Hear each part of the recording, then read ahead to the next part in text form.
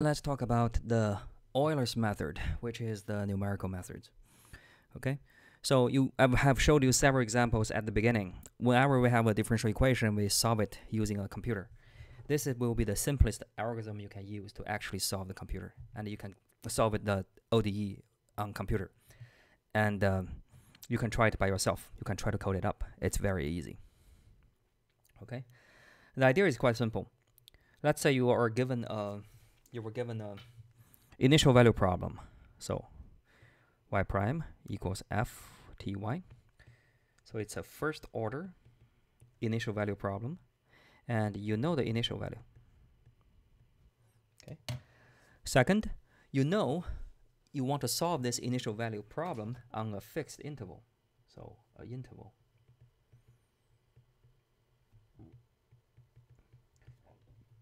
I mean, you can, of course, given enough time, you can always solve this one all the way up to infinity, which is what happens at the end of the universe. But usually, I mean, a computer cannot do infinite things, so you have to pick an ending point. Even though that means maybe the ending point is very big, maybe it's 1,000,000 years from now, but you have to pick an ending point. So we can only handle something that is finite. All right. Then you wonder what's the function value at the end, time t, and all the value from 0 all the way up to t. So basically what the solution looks like. Okay. So now our idea is quite simple. We know what slope field is. So if this is t, this is y, and you know y0, that means at t equals 0, and at t equals 0, and you know your y is y0. And because you know the point, you can actually always draw the slope field here to tell you which direction this one is going next. So now what you can do is you can divide the whole interval into multiple subintervals. Let's say your t is here. Okay. You wonder what happens in between. That means you want to know the function value at every single grid. Okay, or node happened between 0 and t. So you can actually start from this point and track through this direction until that thing hit the next spot. And then starting from here, according to what you just had from the slope field, you can calculate the slope again. Follow that slope until you find the next point. And then you follow the slope, find the next point, and you just keep going. Finally, when you finish, you simply just connect all these dots together using straight lines. Okay. That's the idea of Euler's method. Okay, from here you can see it's not accurate, of course, because what you did is you were assuming going from here to here, your function follows exactly the slope at this point. But in real case, this one can be curvy. So on every single subinterval, your solution may not be correct. Okay. The good news is, if you want it to be correct, you just have to make the curve locally to look more and more like a straight line.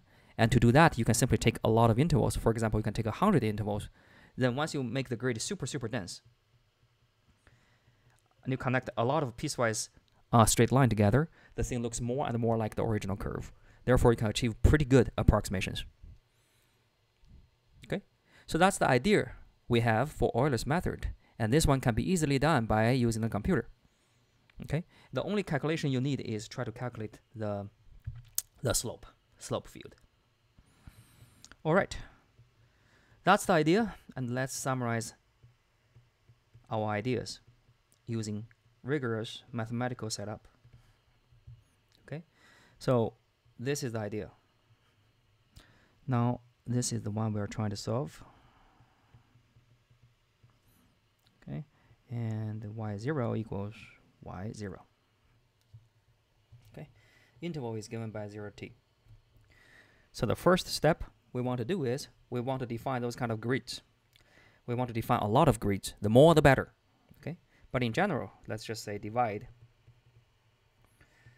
0t into n intervals. It doesn't have to. You can have something which is like this, and then wider, and then denser. But for simplicity, for our argument, we can just make it uniform, which means every interval actually have the same length. Therefore, we have the same length, which is h equals the total length divided by n parts. For each one, you only have t over n equal time steps. But in real life, of course, you can change the time steps to be different from grid to grid. For simplicity, we keep it this way. Then you start from t0, which equals 0. Your t1 is going to be t0 plus h. t2 is going to be t0 plus 2h. And keep going. So you just go from t0, t1, t2, just keep moving h forwardly. Then you have a lot of grids. You actually have n grids. Each one has equal length horizontally. And eventually the last one is going to be tn, which is your final t. Okay. Now we denote yk. Okay. Denote yk to be the approximation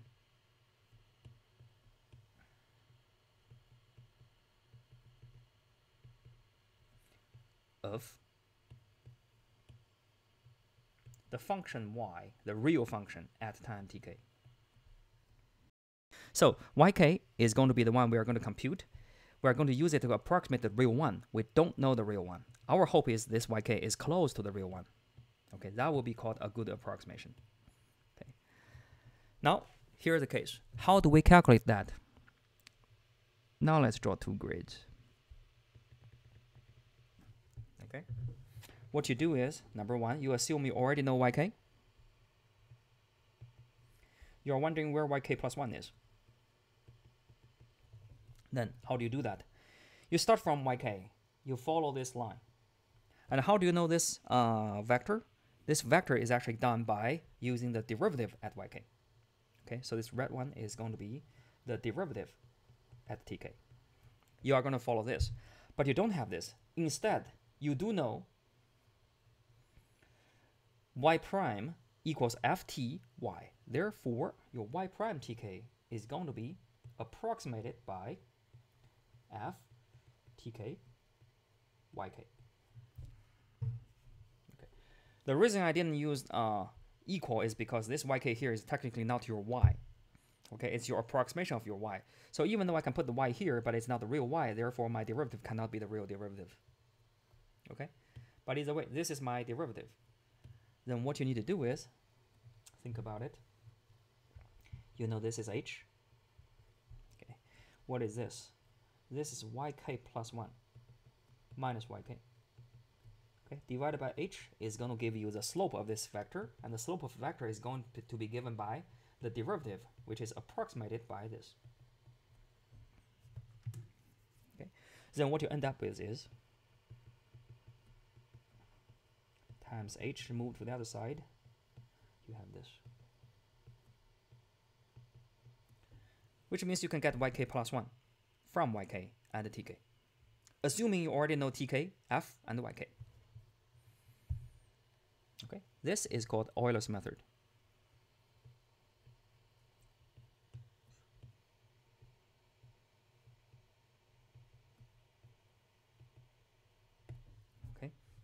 And if you take a closer look, where did we get it? We simply just start from this point and then follow the slope field. And for a fixed horizontal length, we got the next point and just repeating this. Okay. But if you really see what we got here, that's where we got the formula, right? From this triangle. You realize this is nothing but the derivative, right? Yk plus 1 minus yk divided by h. This is exactly the difference quotient. Limit h goes to 0. This is going to be the real derivative. So of course, you're not going to get the exact answer because your h is technically not taking the limit.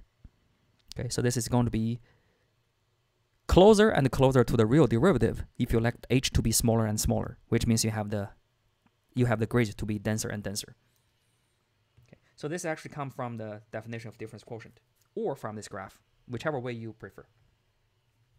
Okay, so how do we do this? Let's simply tell you this. If you know t0, if you know y0, you can get y1. Okay, but then because you already know t1, if you know t1 and you want to know y1 by this formula, you can get y2. And because you already know every single tk, that's from the partition,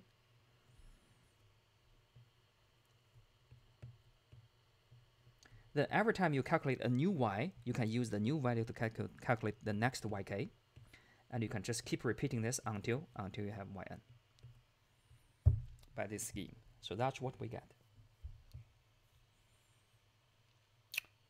All right, it's doable. Let's try example. Let's try y prime equals, let me see, which one do I want to use? I want to use y prime equals point y, and your y0 is 1. Okay, so this is what I want to use. I want to use y prime equals 0.1y, and I want to use y0 equals 1. We know this is going to be the exponential, okay, but let's assume we don't know it, and we want to solve it using a numerical method. Okay, so what we can do is we can try to do it on the interval 0 to 20. Okay, so 0 to 20. Now, try to use the Euler's method to approximate it. So first, let's try 10 points. 10 intervals, sorry. This tells you, okay, 20. You want to divide it into 10 equal intervals. Your h is going to be 20 over 10, which is 2 each. That means you start from 0, you do 2, 4, 6, 8, keep going until 18 and 20. You just want to find all these points, which is 11 points. Okay. Now, y0 is already given. That is going to be 1. So y k plus 1 equals yk plus h f tk yk, which is yk plus h times 0.1y, that is your f, coming from the differential equation.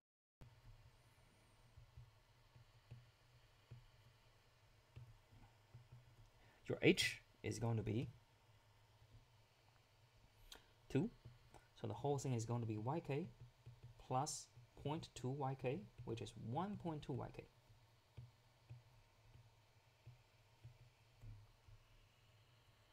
That means y1 equals 1.2 times y0. y0 is 1 from the initial condition, so this is 1.2. y2 equals 1.2 times y1. But y1 is 1.2, you just calculate it, so it's 1.2 times 1.2, which is 1.44. y3, okay, which is at 4, by the way. Okay, be careful. And it's 1.2 times 144 equals whatever. You just keep going until you repeat this thing for 10 times. You got everything from y1 all the way up to y10, okay, which is what happens at 20.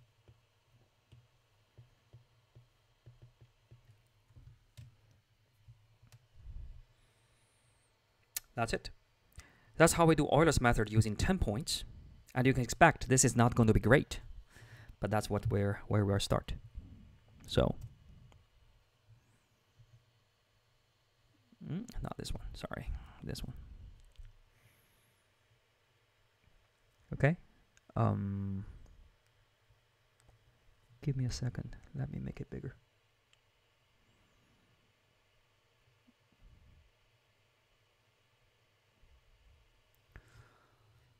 Wow.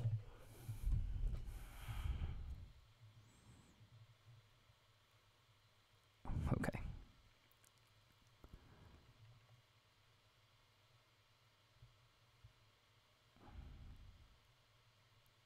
This is terribly slow.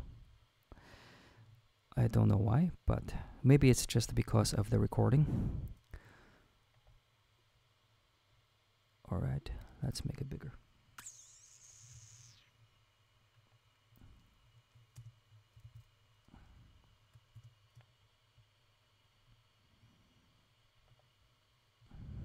Okay, from here you can see what I put here on the green line is going to be the real solution.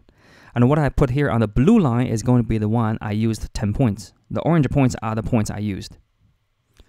From here you can see, well, it's bad. It's not accurate. Meanwhile, it's not too bad either. Okay. So how do you make it better? Then we go back to what we had before. We can actually use 30 points instead of 10 points. Okay, so I did the same thing, and this time I used 30 points, and I put all the blue points here. You can see connected by the red dashed line, it's way closer to the real one. Can you do better? Well, of course, you can take 50 points. Or let's do the extreme. Let's take 300 points. You can do this by hand. It's pretty tedious. But by computer, you can see this is nothing but a simple for loop. So you can repeat the thing, and now you can see the blue dots overlap with the real solution, at least as far as we can tell by our eyes. Okay. So this is actually what Euler's method gives you. It's pretty good approximation. And with 300 points, we solve this problem with a satisfactory accuracy. Sounds good? All right, so this is some scheme you can try. Every time you have a new diffq, you can simply just use the same thing and figure out how to get from y1 to y2, y2 to 3, y3 to y4, all the way to the points you want. Okay, and the general principle is the more points you take, the more smaller the partition you take, the closer this one to the real solution. So that's what we will get from Euler's method. Okay, I will give you another example. I will do for 2 steps to just give you some practice ideas. This is another one we are trying to solve, and your y is going to be 2 when you start. We wonder what happens on 0, 10. Okay, this time maybe we want to be more accurate, so let's use 100 intervals. That will give you the whole interval is 10 divided by 100. Your h is going to be 0.1 each. So you start from 0, then you 0.1, 0.2, 0.3, all the way to 9.9, and finally 10. It's a lot of points. Okay. Now, what is y1? y1 is what happens at 0.1. That is going to be y0 plus h.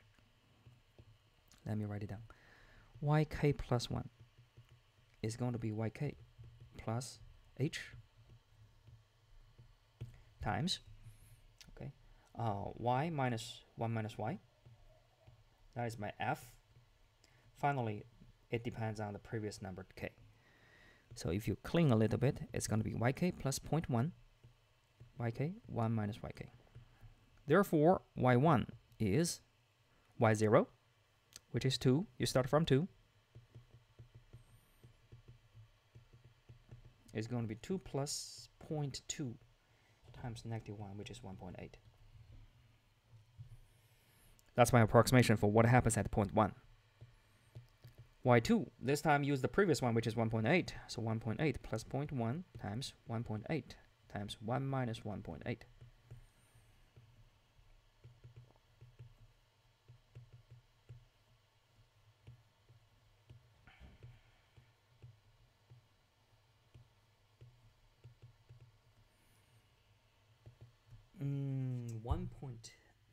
Let's see, 0.18 minus.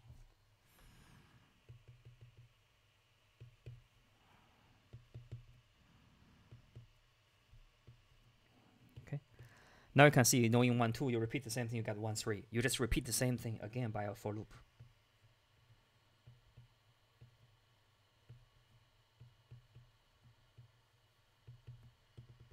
You can get everything you want all the way up to 100. Plot all of them on the graph with all the points you just find. You will be able to plot the final curve roughly in that way.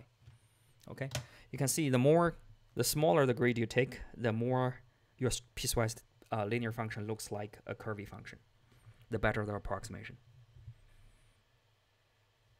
All right, that's everything we need to know about Euler's method from the method side or scheme side. It's a very, very good approximation. Then the question becomes, what are you waiting for? Like, use that thing to solve any differential equation you can solve. It will always be able to solve it. Of course, it's not the case. That would be too easy. So let's talk about arrows.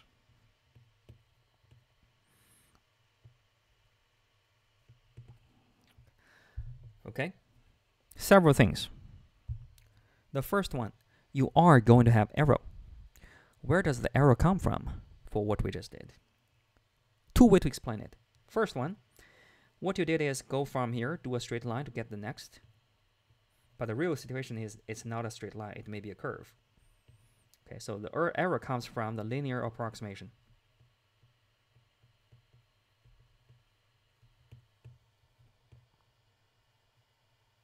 So of course, you want your approximation to be as local as possible. You want your h to be as small as possible so you can move on to the next derivative, which is way better than taking a derivative for a long time. It may change. Another way to think about this is, this is basically my approximation when I do the Euler's method to approximate the derivative at dk. And this is not accurate unless your h goes to 0. So for no matter how small the h is, your derivative is not going to be accurate. You are just compromising. So this is going to be a approximation error.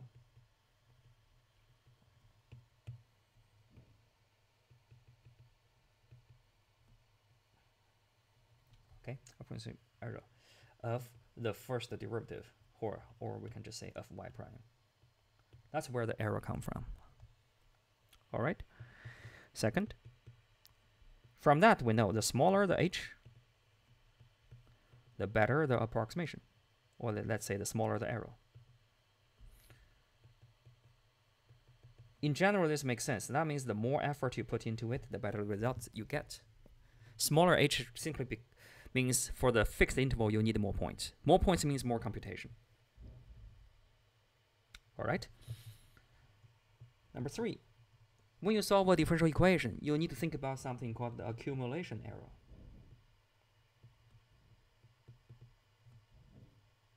Not corresponding to the graph we just saw. The real solution looks like this. Your approximation looks like this.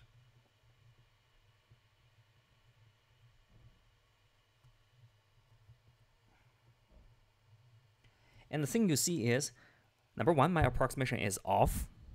But number 2, it becomes more and more off as time goes by. It's not too much off at the beginning. It's way off at here. And if you keep going for a longer time, it's going to be amplified as you go.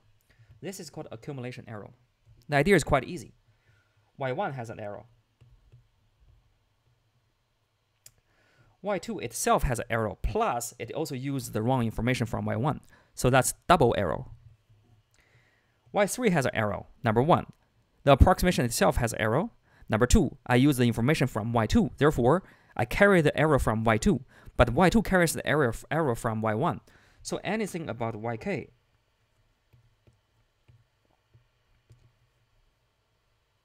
carries all the errors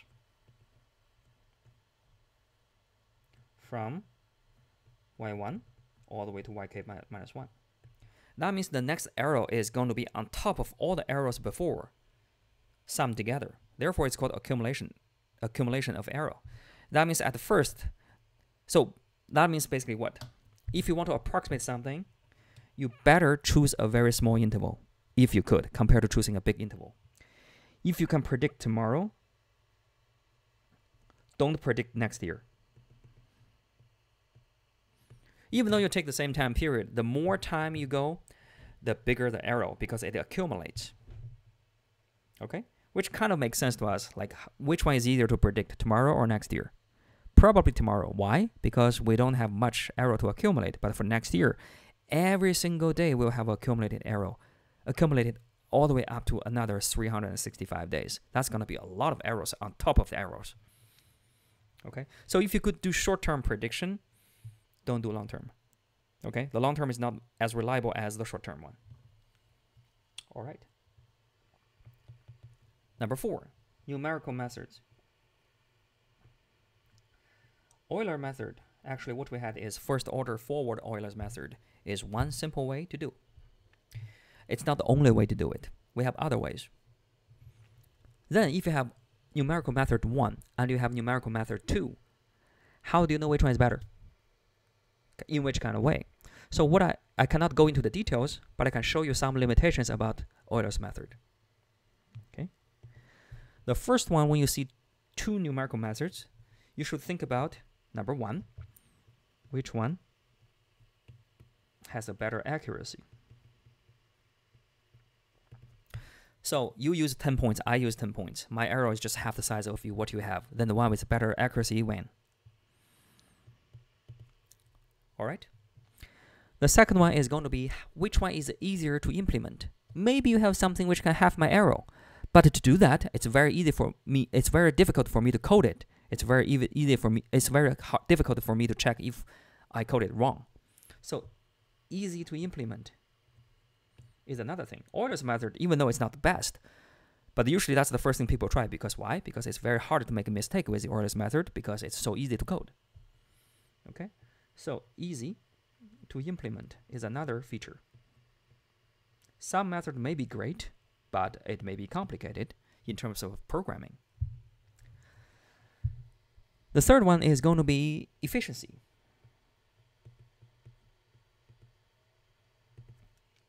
Okay, well, your method is great because it has a better accuracy, and within 10 steps, you certainly got better accuracy than what I do.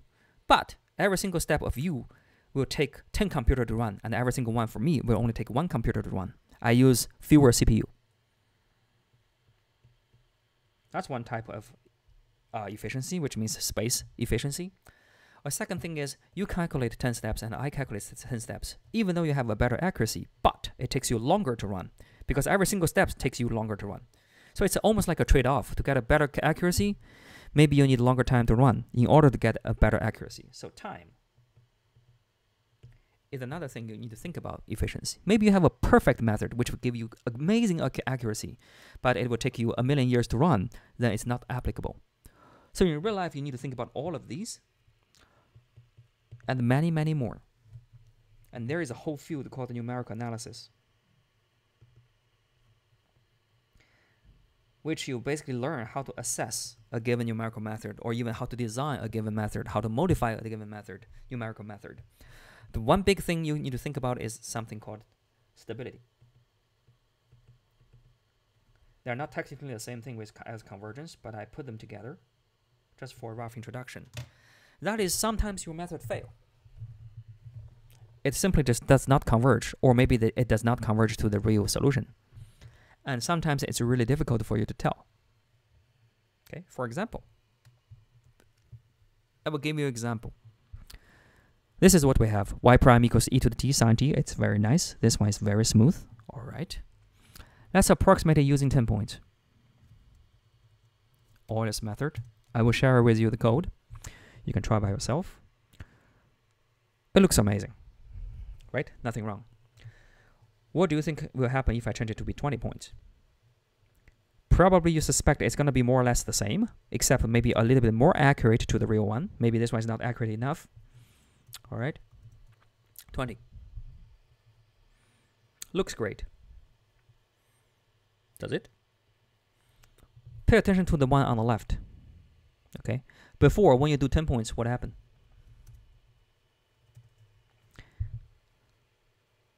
You were trying to say like, okay, at 1, the value is between 1 and 3.5 on the left. That means the biggest you can go, your prediction for 1 is 3.5. But if you change it to 20 points, it becomes 6 point something, almost 7. Well, maybe you think that's no big deal because now you're getting closer to the real one. What about 30? 25.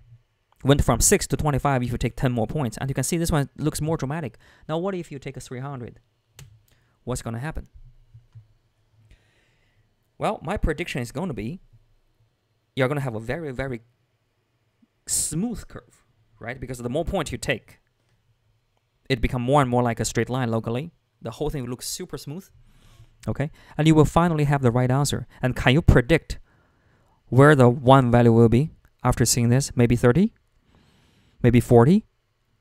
But more or less, because it's already a lot of points, right? It cannot change much. But really, if you do it. This is 1, so this is 10 to the 293 times another 8. This one fails miserably. Okay, but if you trusted every single numerical method you write down, no matter for what kind of differential equation, you will trust what you see here with 30 points, or maybe with 10 points.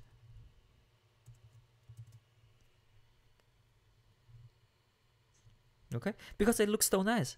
Some people may even stop here and say, well, I don't have to do more, but I roughly know, I mean, at 1, it's going to be finite. And it's going to be roughly, below 10. I don't even have to do 1,000 points. It will be more or less the same shape, but sadly, it's not. Okay? So how do you know that this kind of thing will happen? Now you can see, it's not as simple a mindset as, if I have enough resource, I don't even need to worry about anything. I just take 1 million points and try it either way.